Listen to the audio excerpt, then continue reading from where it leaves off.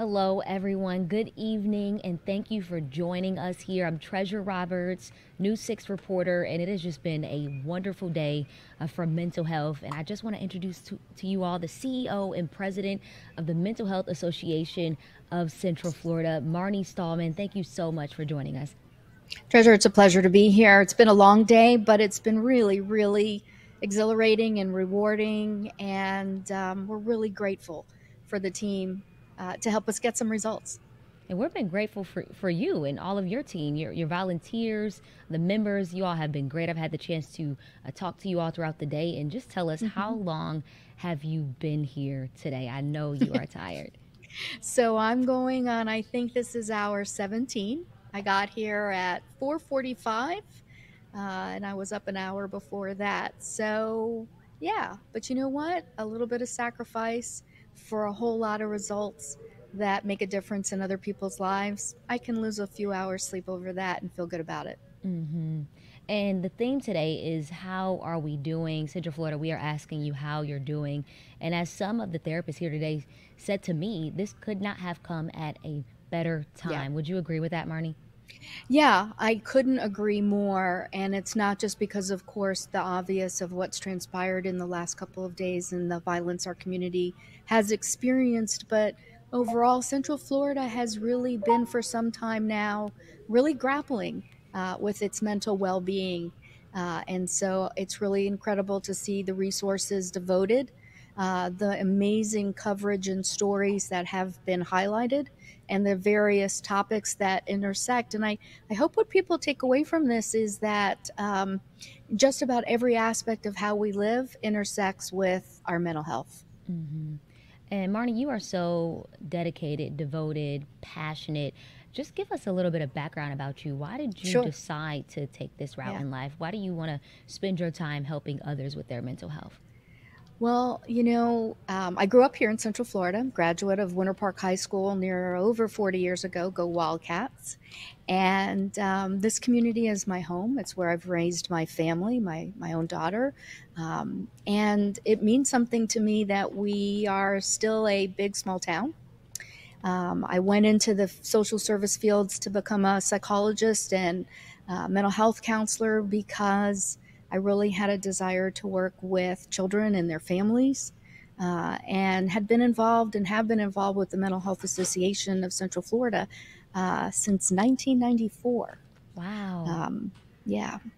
Wow, long time. Thank you so much for sharing that. I do want our viewers to know we are so grateful that you tuned in today, and we're hoping that something that someone said today, if they answered your phone call, if you watched a story, if it helped you out just a little bit. And I want you to know that the phone bank is still going. They've been going Oh, just like yeah. Marnie since 5 this morning, and they will be going until There they 11:30 are. tonight. Look at them. They are working hard. They are.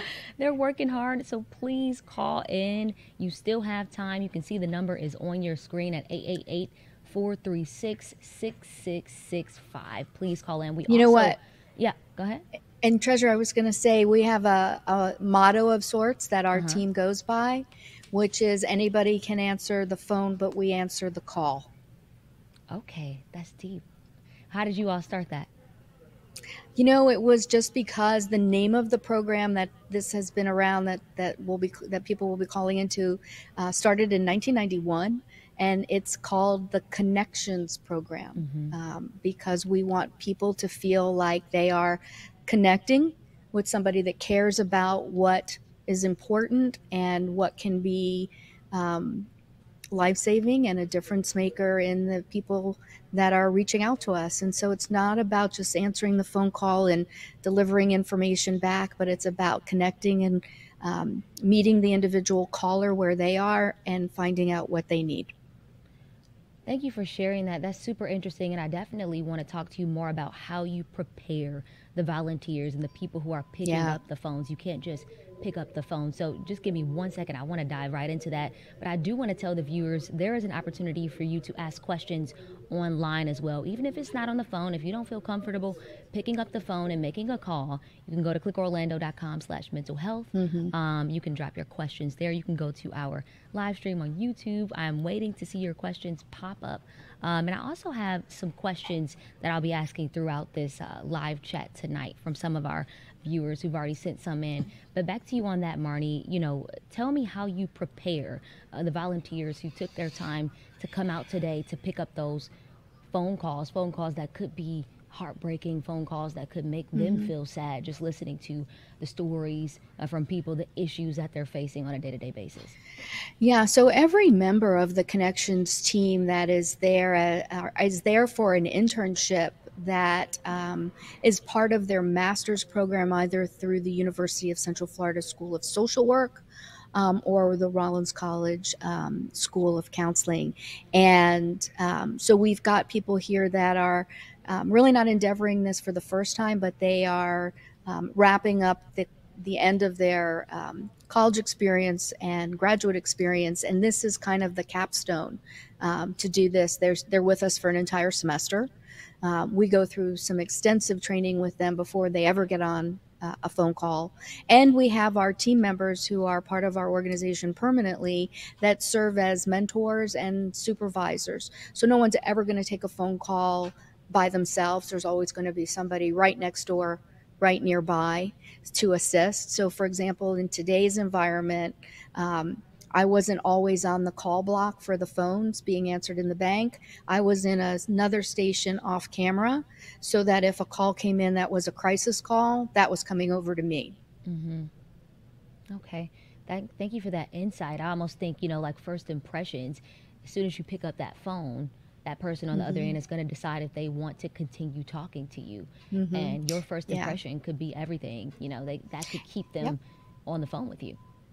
Sometimes the way that the referral will generate also, you pointed out, sometimes it's a little bit scary to pick up the phone and have somebody hear your voice or disclose your name. It's even scarier in an online where somebody can see you. And so one of the other mechanisms of referral can be generated online by going to mhacf.org and going up to generate a referral. And you can complete the same intake form that you would be asked on the phone online, and then that's submitted, and then a team member will respond back to you. Because we know it can be a little scary reaching out for that really first time. It's really important. Definitely. And I do have a question over here, and I think this is great because I know you all have so many resources that you are just itching to share. Someone asked, is there mental health groups that are free? There are, and we offer them. So again, if you go to the Mental Health Association's website, mhacf.org, under events up at the top, you're going to see an event calendar. We run different support groups at different times of the week and month. So we have a sexual trauma support group. We have a grief support group.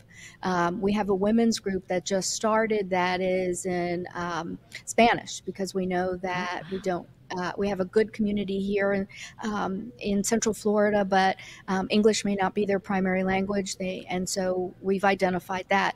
There's a number of different groups. They run at different times. And we're also open to new ideas about groups that the community may want to see. Pre-pandemic, we ran an expressives art group, right? So this was an opportunity to come together in person and through expressive art, express how you were feeling and work through some issues. Some of the groups meet in person, but some of the groups also meet online virtually.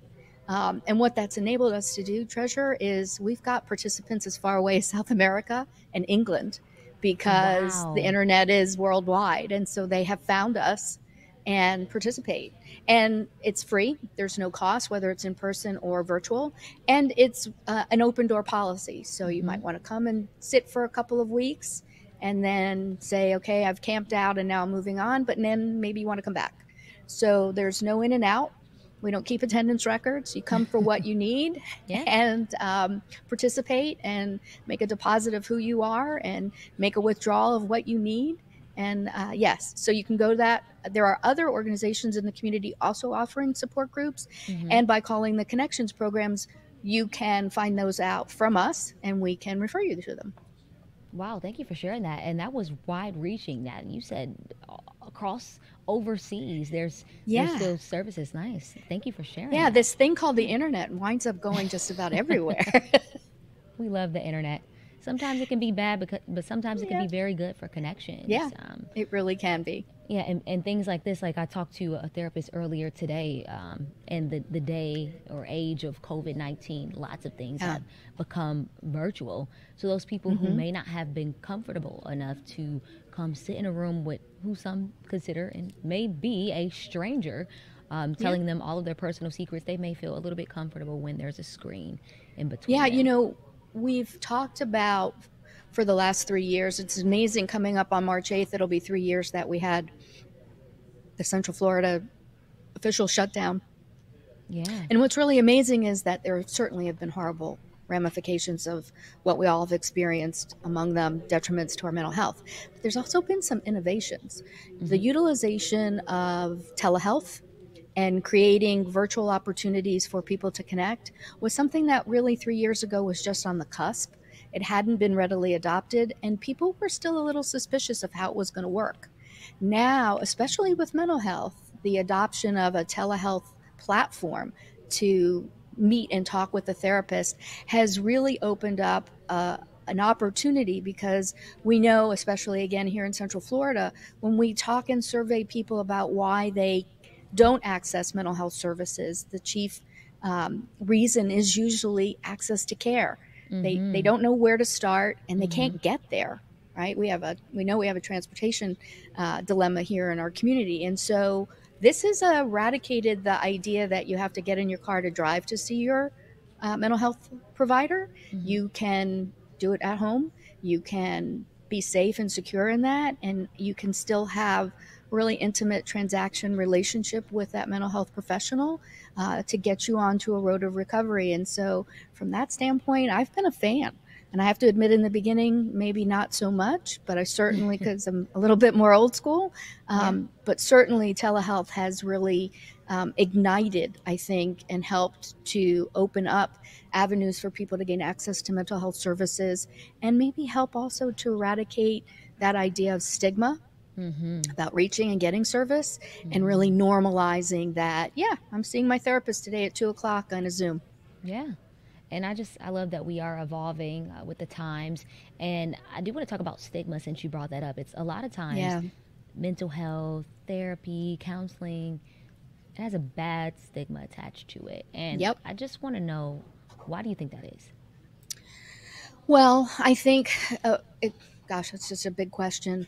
So let me start by saying that there's a difference between an individual that has a chronic mental illness and an individual that's having a mental health crisis. Mm-hmm. Chronic mental illnesses are neurologically brain based diseases: bipolar, schizophrenia, schizoaffective disorder. And unfortunately, those have been the ones that have been misrepresented in movies and television.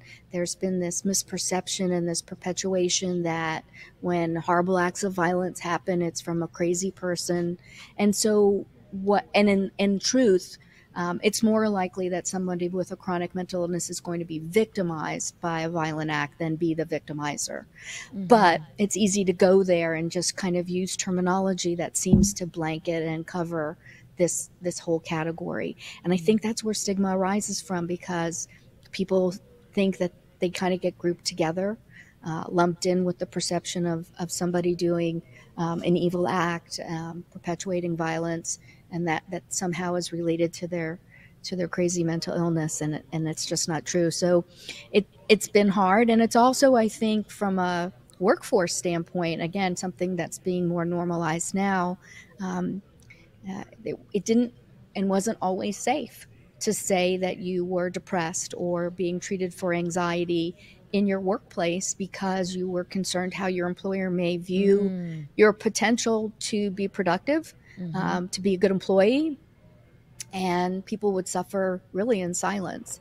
And we've seen again over the maybe last year, especially, really major corporate employers embrace accommodations and embrace the idea that within the workplace you can create safe space and you can create safe atmosphere for people who are managing a mental health crisis or a mental illness that's more chronic, Mm-hmm. and still see them as somebody that's a great contributor to the team and their work. and their workplace. So Hmm. I think that's changing, but we still have a really long way to go. Yeah, Really we long really way to do. go. We're making progress, but we got to keep taking those steps.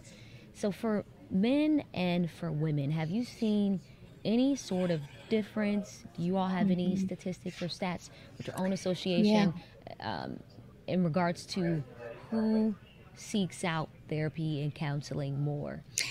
Yeah, and it's not just the stats that are coming out of from our organization. We're seeing it from Mental Health America, many of which you have been citing over the course of the day in many of the stories. Um, there's a lot of conversation and diligence in looking at this. There's definitely a difference between men and women seeking out services and mental health providers. Females seem to be more prone to be comfortable with it, whereas men don't seem to. And then it crosses not just gender, but it also crosses culture and race. We know within certain communities, not promoted to talk outside of your inner circle of your family, that things stay internalized. Don't say that you're not doing well. I think I heard somebody say a saying this week, pucker up, buttercup, pull up your pants and act like a big girl, gonna power through it, instead of saying, I'm not doing well today. And so there certainly has been, and we've certainly seen too, across age, particularly, there is a crisis in that 11 to 17-year-old category of, while more females are being identified as being depressed and dealing with anxiety and self-harming behaviors. That's being reported back through emergency department visits that are doing risk assessments when they see these kids come in. But among males, specifically African American, Asian American, and Hispanic, we're starting to see an incline and rise of suicidal Mm. completions, because those are three communities of color that haven't traditionally had resources provided. There are lots of, sociological reasons and things that we could Hmm. talk for hours and hours about Yeah. why those communities don't get support, Hmm. the different levels of racism and bias that they experience, and how that manifests and how they cope, the traumas that they may have had to endure in earlier childhood. So all of that kind of brings into, the question of when they grow and get older, how are they going to manifest the expression of that trauma Hmm. differently? And so there's a lot of attention, I think, about to be paid, or should be paid. I know we're working on it, Yeah. particularly working in communities of color. Yeah. I actually spoke with one of the therapists earlier about how their loved ones could suffer if, say, an individual wants therapy, but their Hmm. parents or their siblings just simply don't believe in it and Yeah, push them to do other things. Like, hey, you don't need therapy, just go take a nap power or, through. Yeah, yeah, power power through, through, push through it. power Yeah. through. Yeah. Or don't talk about it. It's not even Mm-hmm. maybe don't power through. Don't Mm-hmm. talk about it. It's fine. You're going to be fine. You're over Mm-hmm. dramatizing, or Mm-hmm. you're seeking sympathy seeking or attention getting, and that. So yeah, things get buried and suppressed, and it can be deadly. It can really be Deadly. deadly, and it can manifest Wow. itself in ways that can be really harmful and life Mm-hmm. altering. And so, for people who might be watching, you might be listening, and you feel like you want to vent, you want to talk about it, and people around you may not believe in therapy or venting, we do have a phone number on the screen. Our phone bank again is running until 11:30 tonight. Please take the time to pick up the phone and talk to somebody. It won't take long. They're here for you. The phone number is on your screen. Hmm. It's 888 436 6665. Please pick up the phone, because as you said, people can suffer. As the therapist said earlier, people can suffer because of not what they believe, but what the people around them believe. Right. And what I'd like to say too, Treasurer, is even though that number is going to be live until 11:30 tonight, the Mental Health Association has been here for 76 years, Mm-hmm. and we'll be back on Monday in our office. Yep. So the same people that you see answering and talking on the phones through today are going to be the same people that are going to answer the phone starting Monday for the next 76 years. So if you missed the chance or are not feeling comfortable yet and you want some time to think about it over the weekend and kind of find some courage, we're going to be there on Monday morning and you can call in.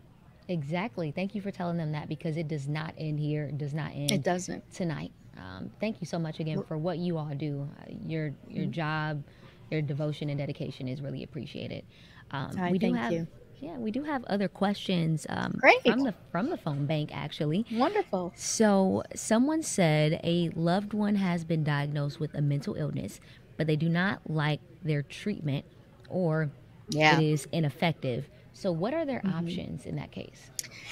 Yeah. So that's unfortunately not something that's not unusual, right? We see that particularly with chronic illnesses like schizophrenia, we may not have individuals that are going to be given medications that are not the name brand. Right now, there's actually a bill going through the Florida legislature to stop this from happening. It's called Step Up. Mm-hmm. With major mental illnesses, there's what's called a formulary, which is kind of a list of medications to be prescribed. And generally speaking, insurance companies have been able to say, well, we're going to do the generic version of Wellbutrin, let's say. And it's not as effective.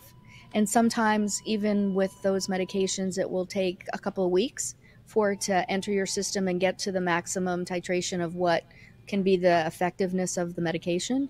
So, the bill coming through by Senator Harrell out of Tampa is to stop that step up process and allow individuals suffering from major psychiatric conditions to go right to the named brand. And so that's one option, is to generic versus name brand. Mm-hmm. But we also see that for individuals that don't have health insurance versus somebody that does, they may not have options to get the same level of care or the same access or frequency of care. And Mm-hmm. so that could be also something that we can assist with. We're really proud at the Mental Health Association that for the last 11 years, in partnership with Advent Health and also Orange County government, we operate the only freestanding free and charitable clinic in the area specifically designed for people needing outpatient mental health counseling and also medications. And they can come for as long as it's needed for free. Okay. It's free for them. For us, we have to raise money to help Mm-hmm. supplement that. But Mm-hmm. for the client, for the individual seeking the service, they can call into the Connections program. We'll take the referral. We'll do some clinical intake about what the issues are that are presenting. And generally speaking, they're accepted as a patient at the Outlook Clinic, also providing those services virtually or in person. Okay. And I think since you talked about raising money to help others, this is the perfect time Yeah. to tell our viewers that you all are a nonprofit and that you are Yeah. taking donations, because help them help others. Tell them how they can donate. Yeah, well, you can go to the website, Mental Health Association or MHACF.org. I know we've got a QR code that's been utilized this evening and this afternoon. You can call up or do it over the phone. One of the things about the association that we like to help people understand is what's the value of X, then what does that equal? And so, in just really brief terms, a $25 donation once a month can help 10 up to 10 individual patients possibly Wow. get the therapy or medications that they need. Wow. We want, I was talking to somebody earlier and we said we'd like to equate it to this. If you have a Starbucks drink that you drink every day, what's your favorite Mm-hmm. frappuccino or whatever it might be, and that might cost you $6 to $8.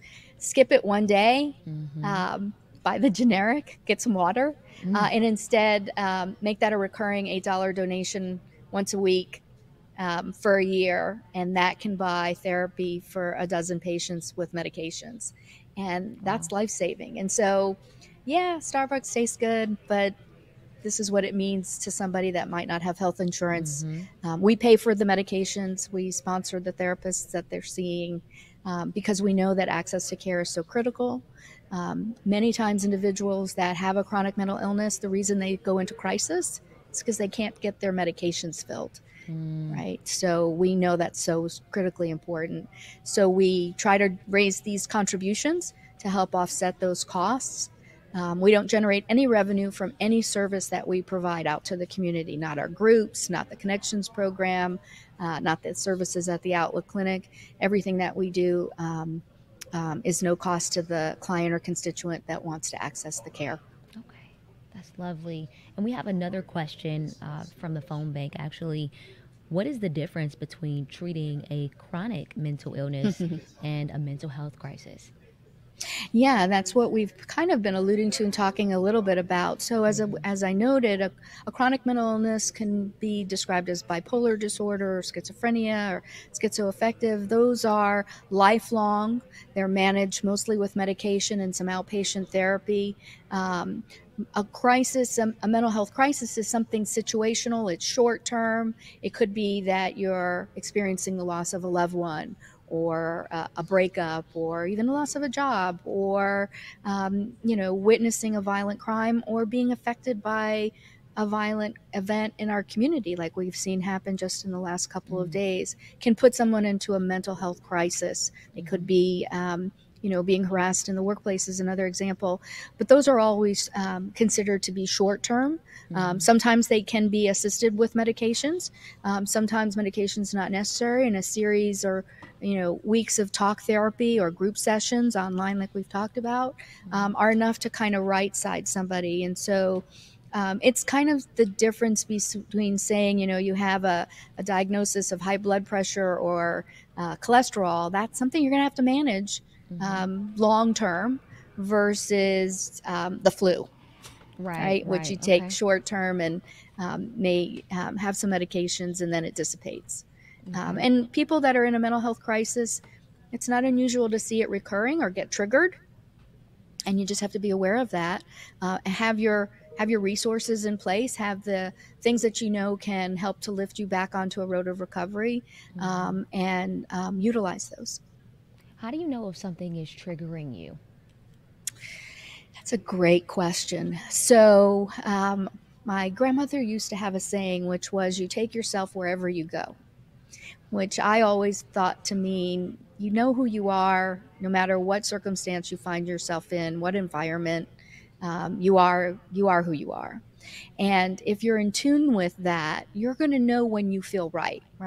You're going to know, just like when you eat something that's a comfort food, how that makes you feel warm inside versus something that you didn't like or didn't want to have to digest, and it's now, made your stomach feel funny, or you're feeling foggy, or you're not sleeping well and you used to be a pretty good sleeper, or your food and eating habits have changed.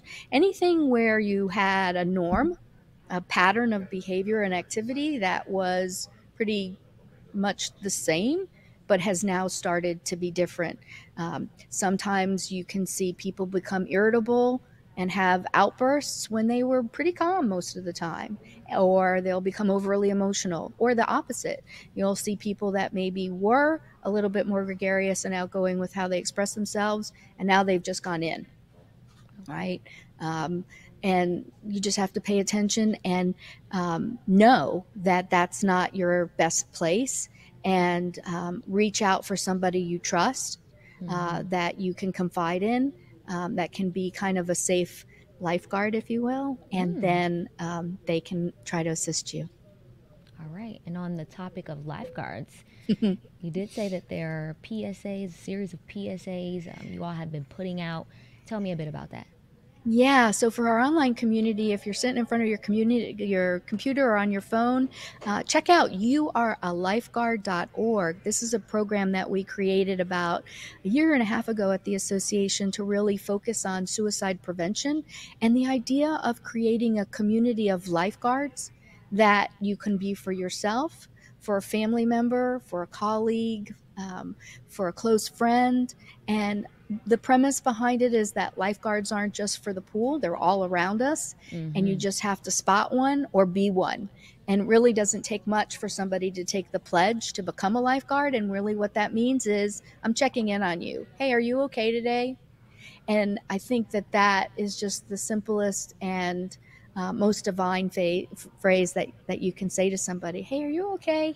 Mm, Sometimes you're going to go, oh, yeah, I'm going to be fine. You have to go maybe a little bit yeah. dig for that. Mm, But sometimes you're going to get a really surprising answer like, I'm hanging on by a thread. I checked in on a friend today and I said, hey, I'm just checking on you because I hadn't checked in on them in a couple of days. And I got back, I'm hanging by a thread. And my next response was, I'm here. What do you need? And that's a lifeguard. saving So if you go lives to You Are outside a of the Lifeguard, water. Yeah. exactly. So online at yourlifeguard.org, you can see some of those PSAs that we created. They've been running on social media platforms targeted to some of the age groups that we know are at risk. But more importantly, on the platform, you're going to find a wealth of information on suicide resources and different groups that are meeting. And you know what, Treasure, I really want to say this because somebody asked me this just earlier today. It's okay to say the word suicide. Mm. Saying that word doesn't make it happen. In fact, it's the opposite. We need to Oh, say it more often and identify that right. people are really contemplating Mm, extreme measures to stop the pain that they're feeling.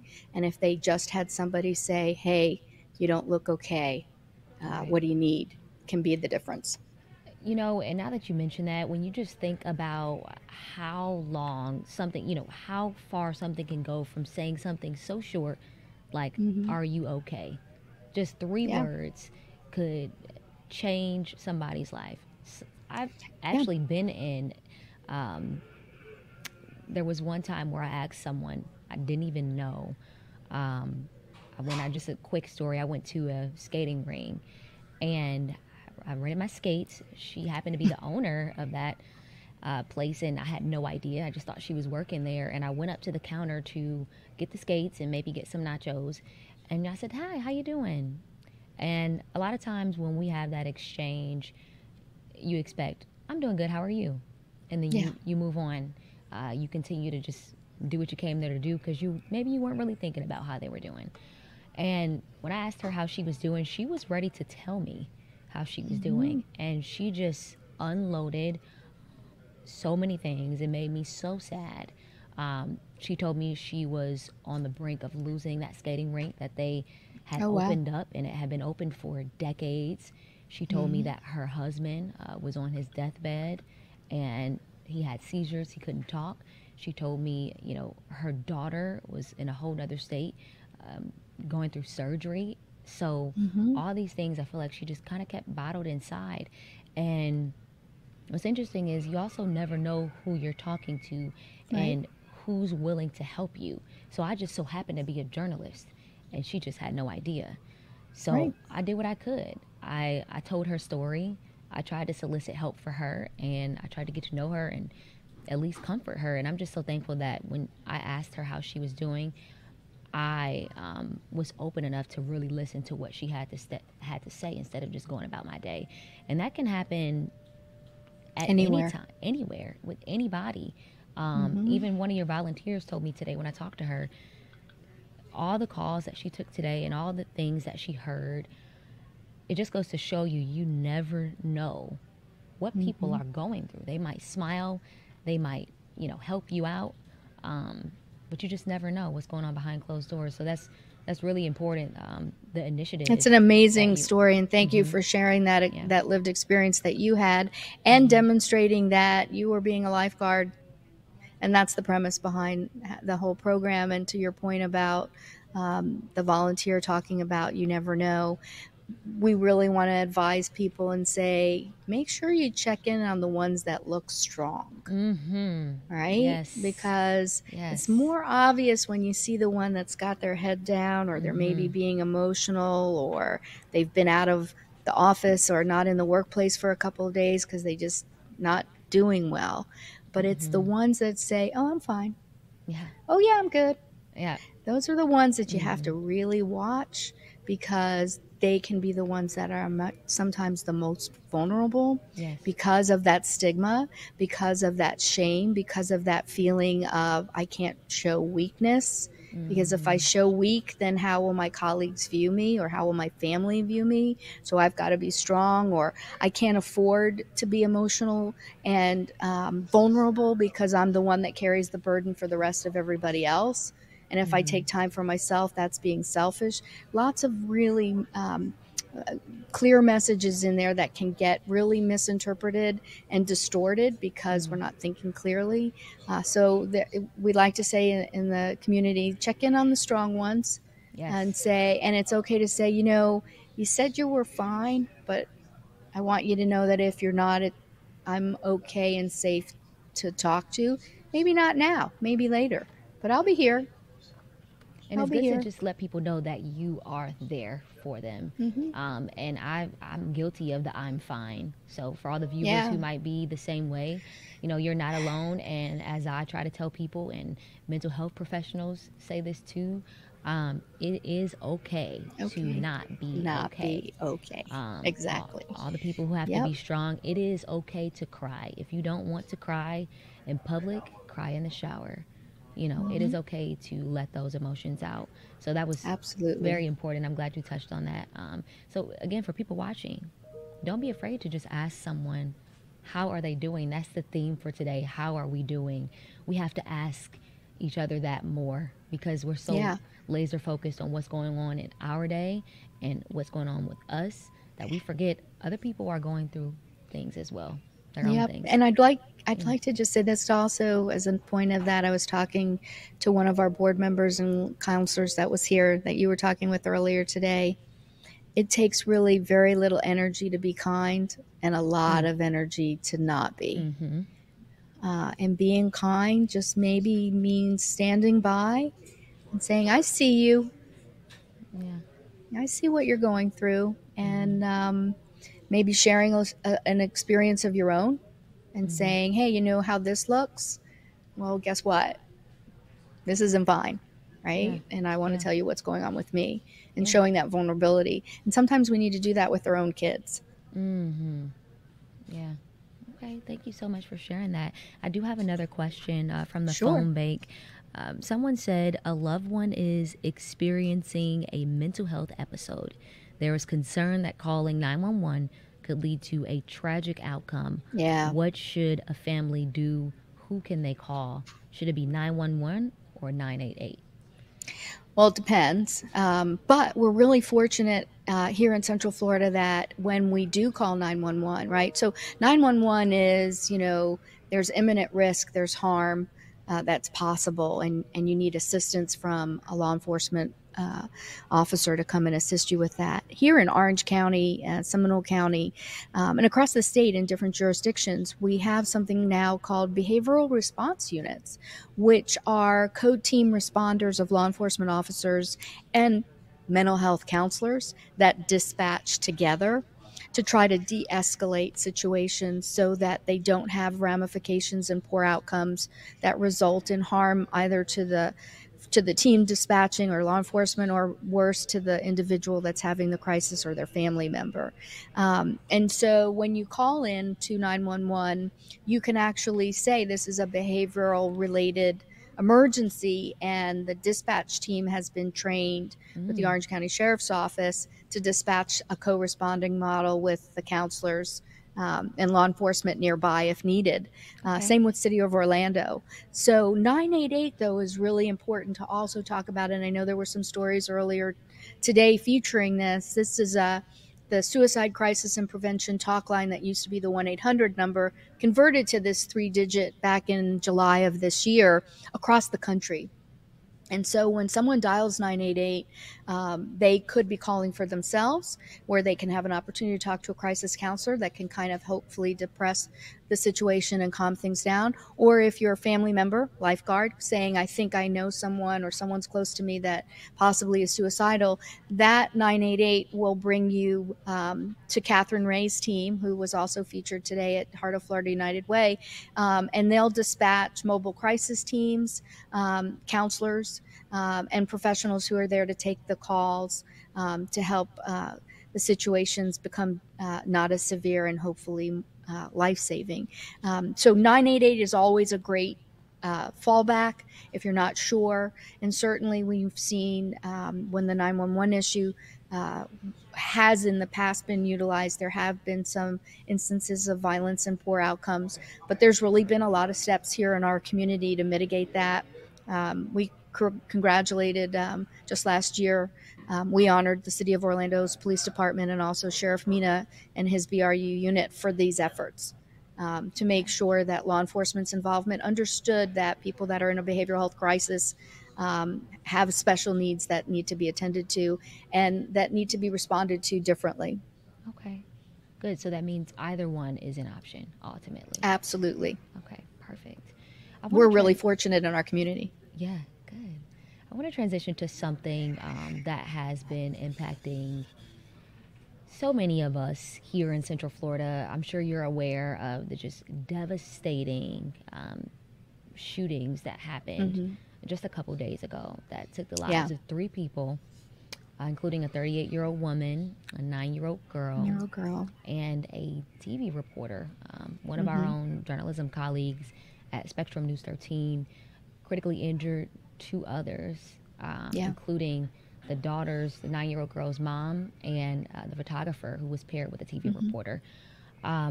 When tragedies like this happen, what is the first thing that you would want to tell the people who are directly impacted or the people who are indirectly impacted? They're just bystanders or they're just watching and hurting because of what's happening in their community. Reach out for professional help. And don't hesitate, because you might not realize it. You might have a delayed reaction or you might have an immediate reaction. I had an immediate reaction. I had people that I knew that were involved several years ago with the Pulse shooting. And so I immediately went to that place. And so there was triggering elements for me about what I experienced and the loss and grief.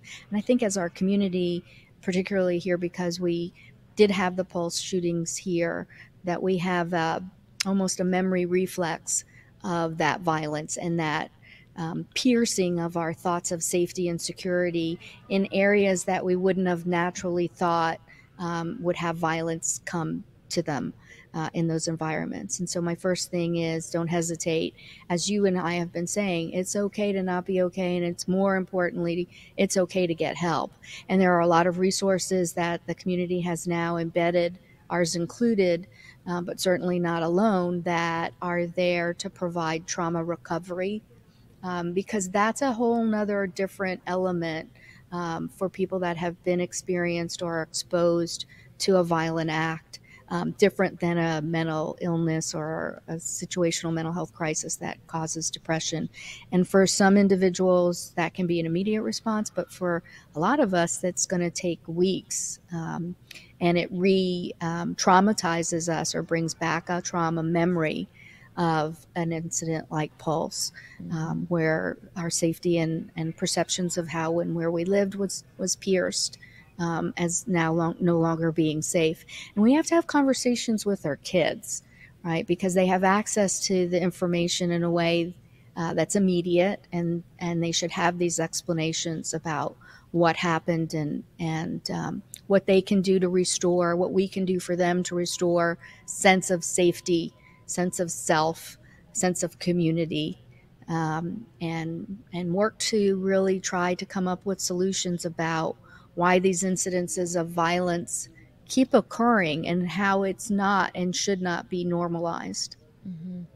And I want to know, does trauma truly impact the way that you move forward in life? So for those people who may have been in the area when this happened, whether they were TV reporters or neighbors, is it possible because of this that life just won't be the same for them? To some degrees, it depends, again, on the level of the trauma impact and what they fully experienced, whether it was residual or peripheral or whether it was direct, and whether it was and is associated with other events that may have been equally traumatic at different points of their life. I've worked with different gun-related violence events, talking with the survivors, the individuals that were a part of the violence. And one shared that what triggered them was 25 years ago, they had a relative, that was a victim of gun violence. And while they weren't killed, they were severely injured and permanently disabled. And so that brought all that back up where they thought it had kind of been buried. It's really depends on the person, and it depends on how much work was done with the initial trauma and the current to make sure that it's understood, that you don't distort, that there are opportunities to talk about, again, what your triggers are and why you're having those reactions, and to be aware of what are coping strategies that can be developed so that you don't go to that place of fear and anxiety, but instead have it to be something that can be managed. Mm-hmm. And a lot of times when things like this happen, just senseless gun violence is carried out, taking lives, um, the first thought that comes to people's minds is this person was mentally ill. This person who picked up this gun was mentally ill. What are your thoughts about that? Well, I think unfortunately that helps to perpetrate the stigma, as we talked about earlier. I think, and when we first started this evening, that's just not a true statement. It's very, very rare for individuals who have mental illness to commit violent acts. Wow. And in fact, as I said, it's more common for them to be the victim themselves than to be the victimizer. But it's an easy place to go, because in our hearts and in our heads, we want to come up with an explanation for what is unexplainable. Right? Oh, that must have happened because that's just a crazy person, and Right. we don't want to have to grapple with the reality of what maybe was the real cause of why it happened. What was the victimizer's real intent? What was their story, and what traumas did occur for them that caused them to get to this point, to perpetrate onto somebody else something so horrific as to take the life of a 9-year-old little girl that was of no consequence or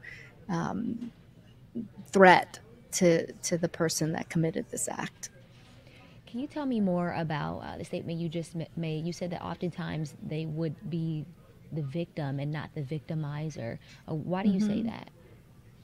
Well, because most individuals, a good portion of people that have a chronic mental illness, are not going to be overtly violent. They actually internalize. They're fearful themselves.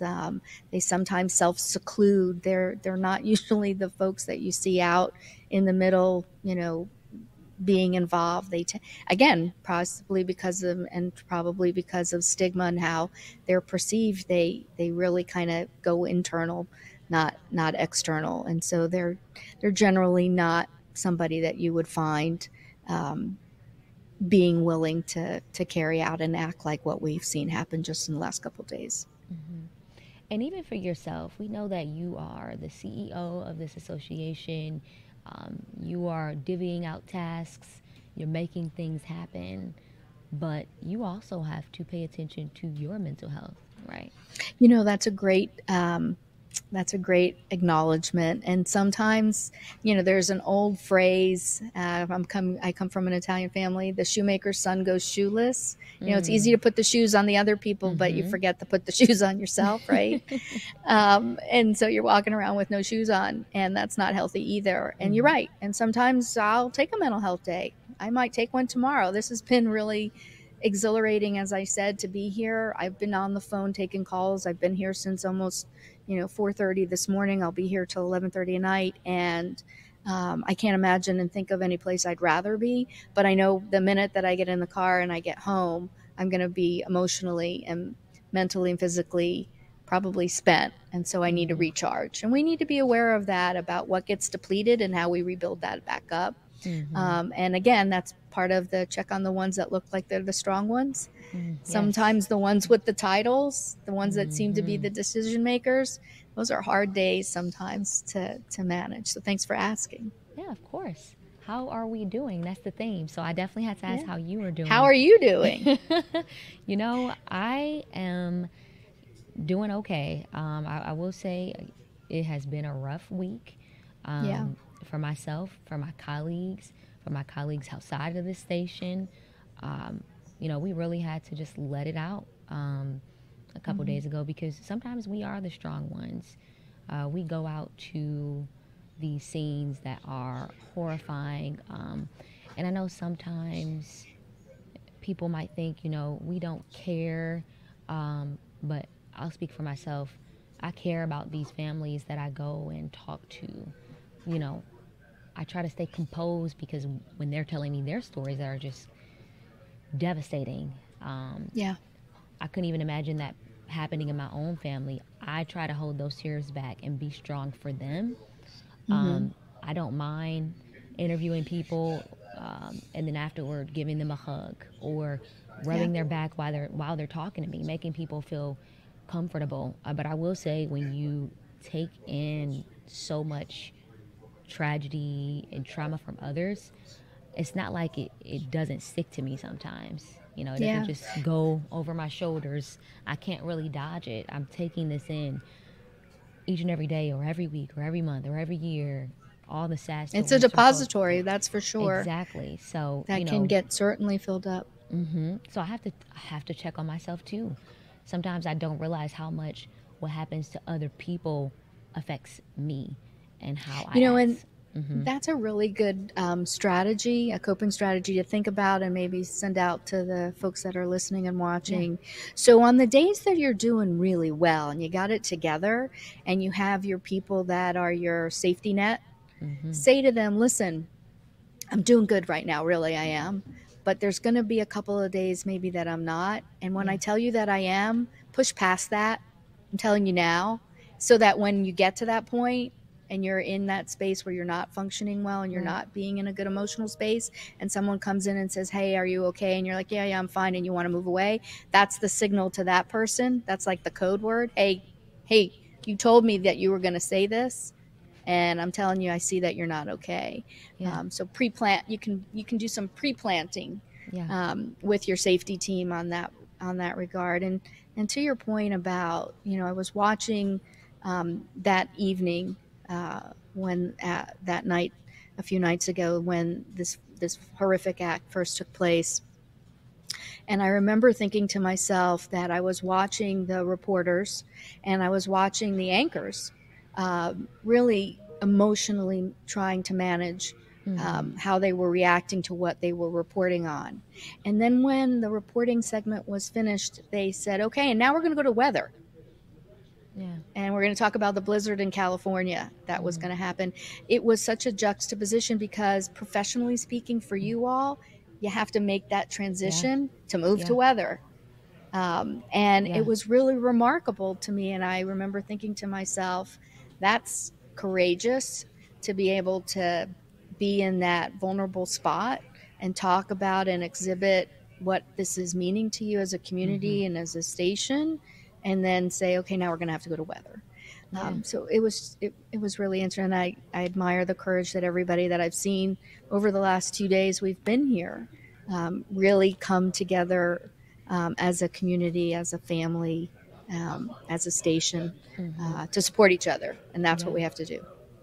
And something that I always think, and I want to talk more about that too, as far as the transition and how the newscast looks when there's tragedies like that. But a lot of times people think that it is weak to feel, it is Mm-hmm. weak to cry.